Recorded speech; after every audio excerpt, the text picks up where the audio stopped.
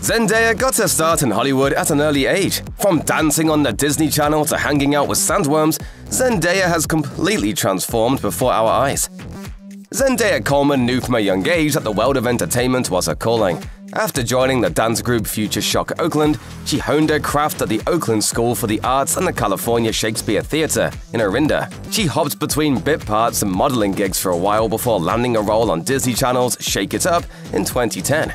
In the role of the bookish, hard-working high schooler and aspiring dancer Rocky Blue, Zendaya got to show off her dancing background, her gorgeous singing voice, and her extraordinary charisma. She also discovered a natural knack for comedy.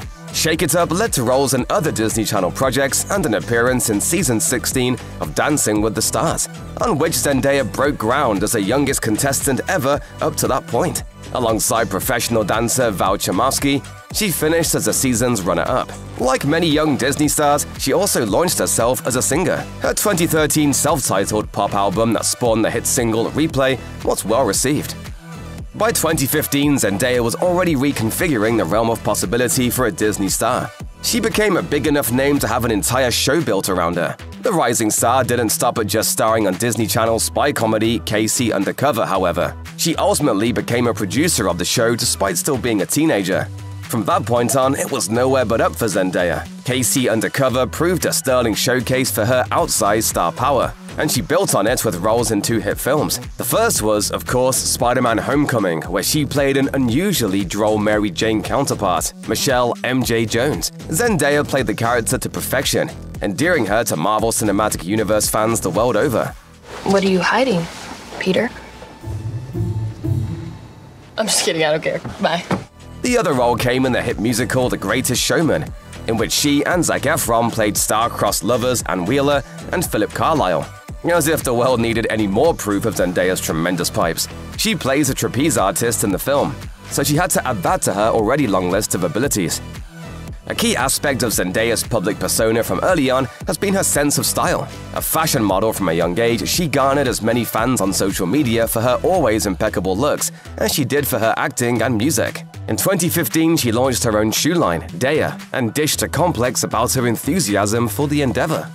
She said, "I want to make something that I love, that I'm going to wear out, that I'm going to work on the red carpet, that I'm going to be proud of." Soon enough, with the help of her brilliant personal stylist, Alor Roach, it became clear that Zendaya had grown into nothing less than a fashion icon for her generation. In 2018, she partnered up with Tommy Hilfiger to design a collection that found its way to the Paris and New York Fashion Weeks. And she made a point of having her runways celebrate the beauty of women of color, plus-size women, and older models. The following years saw Zendaya's star rise even higher in the fashion world. She made a splash in back-to-back editions of the Met Gala, with stunning Joan of Arc-esque armor in the 2018 edition and a dreamy light-up Cinderella dress that managed to stop the 2019 High Camp Festival in its tracks. In addition to releasing her own music, Zendaya has appeared in the music videos of several high-profile pop artists. The actor is one of over a dozen individuals who feature in Taylor Swift's popular Bad Blood video. Each featured celeb got to choose the name of their character, and Zendaya chose Cutthroat. Zendaya talked about the video and working with Taylor Swift on Entertainment Tonight. There are some really powerful women in this cast ensemble, and I think that that's really cool. For me, it was just a cool experience because she asked me to be a part of it. Zendaya also appeared in Beyoncé's visual album Lemonade, featuring in the music video for the song All Night in 2016. Then in 2017, Zendaya also appeared in Bruno Mars's Versace on the Floor video. After 2 Disney Channel shows, Zendaya's next series took her career to new heights. She hit new milestones with her portrayal of Rue Bennett in Euphoria, the second most-watched HBO show behind Game of Thrones. Created by Sam Levinson, the series follows students at a high school in California, balancing teen issues alongside darker topics like drug abuse and grief. Zendaya shared with Collider, "When I read it, I immediately just loved it. There's no other way to put it. I just fell in love with the script, and I fell in love with Rue and all of the characters." The show sees the actor pushing herself to her limits, like in the opening scene of Season 2's 5th episode. Zendaya commented to Entertainment Weekly about the episode. "I mean, I beat myself up. I still have some scars on my legs, and I've got quite a few bruises. I'm sorry, I didn't mean to scare you. I don't know what to do." Not only did the role introduce the actor to new audiences and help put her Disney Channel days behind her, but it also helped her make history as the youngest winner of the Emmy Award for Outstanding Lead Actress in a Drama Series.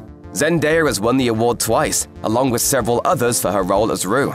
The actor has also contributed music to Euphoria, earning 2 Emmy nominations for Outstanding Original Music and Lyrics. Zendaya continued working with Sam Levinson on the black and white film Malcolm and Marie. Starring alongside John David Washington, the movie follows a writer-director and his girlfriend as they argue about their relationship and the reviews of his latest project. Malcolm and Marie was filmed over 2 weeks in the summer of 2020, as one of the first movies to start and finish production during the COVID-19 pandemic. Zendaya and Washington received praise for their portrayals, but that didn't help the poor critical reception. Most of the criticism was aimed at the screenplay. Jake Coyle wrote for the Associated Press, "In self-indulgent dialogue reverberating around ego, art, and filmmaking, Malcolm and Marie more reflects a Twitter argument brought to life." What drew more attention than the reviews was that when Netflix bought the distribution rights for Malcolm and Marie, most individuals involved with the movie received a cut of the $30 million. The cast and crew had a chance to earn film points, which gave them a percentage of the revenue. Zendaya shared with Variety, "It just felt like the right thing to do. These are the people that are laying all the tracks and were with us through the whole thing, and literally putting their blood, sweat, and tears into it."